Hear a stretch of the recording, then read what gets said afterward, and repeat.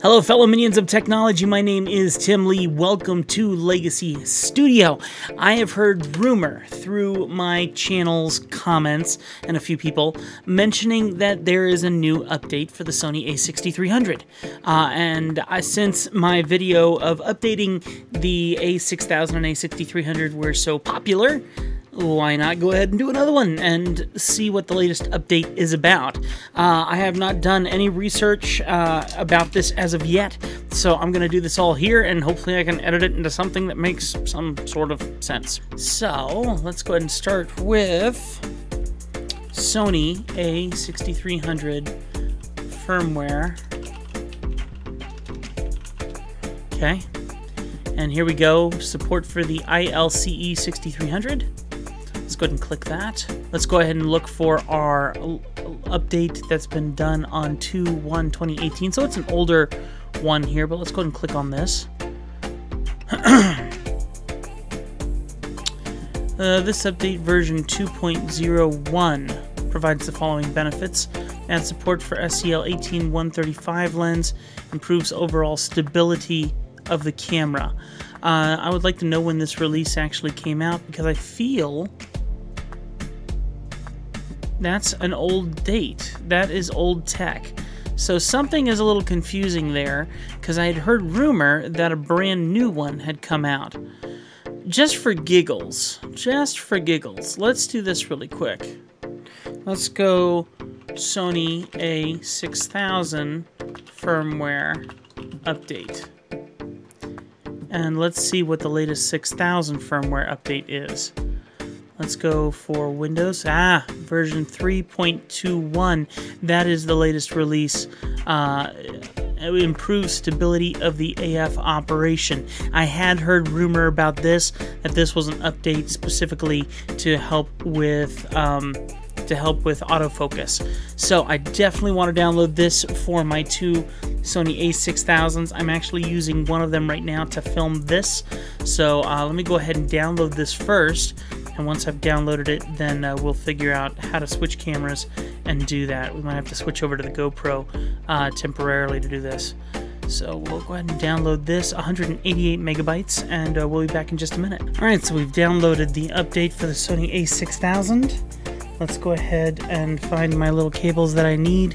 We'll go ahead and update one of them, and then I'll take the other one down and update that one as well. Go ahead and install the user system first. So now we need to connect the camera to the computer. Let's check to make sure we got a battery in there. We do. I don't think I need a memory card in this case. So we'll go ahead and plug this in via the USB. There we go. Alright, so our camera is set to mass storage. I got a really bad cable here, so I gotta just keep it kind of like tucked exactly how it needs to be here to work. Alright, I think we're good to go. So let's hit next. Verifying the connection of the camera to the computer. Please wait. Alright, checking the version. We're gonna hit next. So current version is 3.20.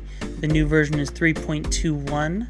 So we'll go ahead and prepare the update and reset the camera. Let's see.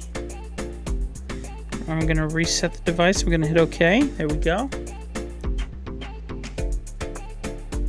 And now the waiting game begins. Doing these updates are so easy. I really do love how simple it is to do these updates.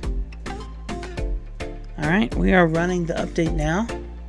It's going to take a while, but it is really simple to do. I mean, that's the nice thing.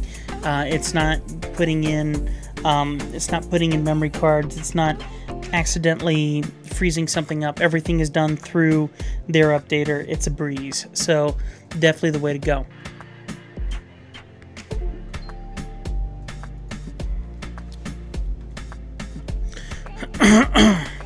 Alright, camera just came back to life. Went right back into storage mode, but I think we're updated, folks. Let's find out. No memory card, that's fine. We're going to go into the menu, and we're going to go into settings and version. And there we go. 3.21 is now officially updated on that camera. So now I got to do it on the camera. Whoops.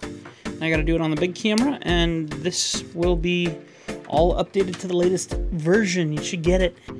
It really is that simple. Unfortunately, it's yet another incredibly easy video because it's the easiest updating process I've ever done to anything. And I've done some really stupid firmware updates. Try updating a DIY 3D printer. Oh, freaky stuff. Very freaky stuff. Or half the drones that I have behind me here. All nightmares. Every single time. So yeah, this is the nice thing. It's simple, it's sweet, it's to the point, and it's the most boring video I'll ever create. So just go update your cameras, hit the like button, subscribe, leave a comment, and I guess that's about it. I'm gonna update this second camera and the deed is done.